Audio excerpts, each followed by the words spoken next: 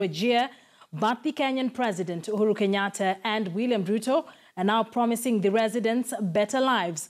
Ironically, as the Jubilee top two tried to sell the promise of more inclusion and growth, their rallies at Takaba and Mandera town were temporarily disrupted when supporters of Governor Ali Roba and his rival Hassan Nur clashed. Murimi Mwangi was there.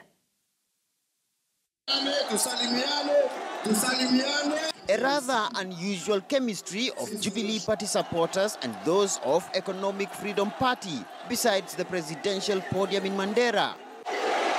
Jubilee!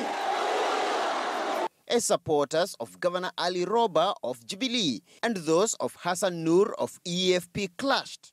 The confrontation catching the eyes of President Uhuru Kenyatta and his deputy William Ruto, who were on a re-election campaign in Tabaka sub-county and Mandera town. Kila mtu aombe kura yake kwa amani, si ndio?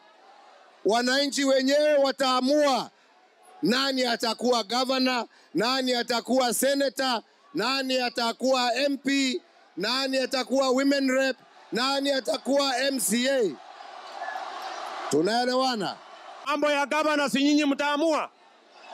Ya senator si nyinyi mtaamua. Ya mjumbe si nyinyi mtaamua. Ya MCA si mtaamua. Both rallies taking shorter than expected before Kenyatta and Ruto proceeded to Wajir County.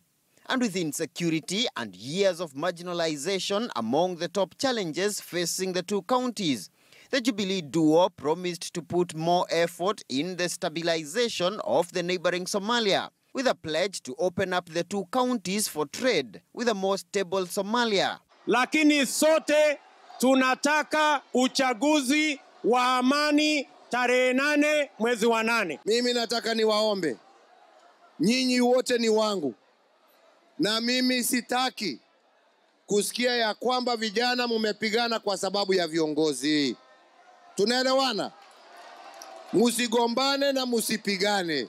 In 2013, Uhuru Kenyatta swept 93% of the Mandera presidential votes, compared to his arch political rival, Raila Odinga, who got 4%.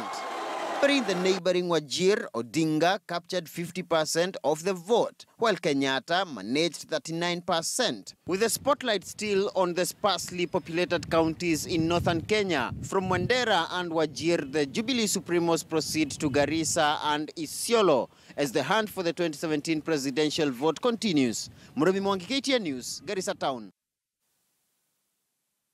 Still on the Kenyan general election, former South African President Thabo Mbeki has met President Uhuru Kenyatta as well as NASA flag bearer Raila Odinga to get assurance from both leaders that they will accept defeat if they lose.